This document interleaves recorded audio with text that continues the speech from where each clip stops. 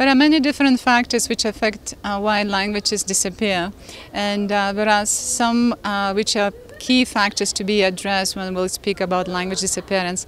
First of all is a personal decision of all language users and speakers whether we will continue using that language in daily life.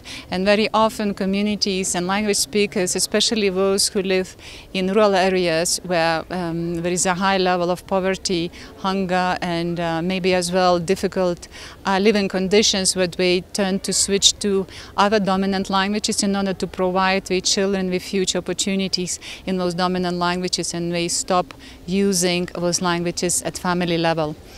When language disappears, it means that thousands or centuries of traditional knowledge disappears.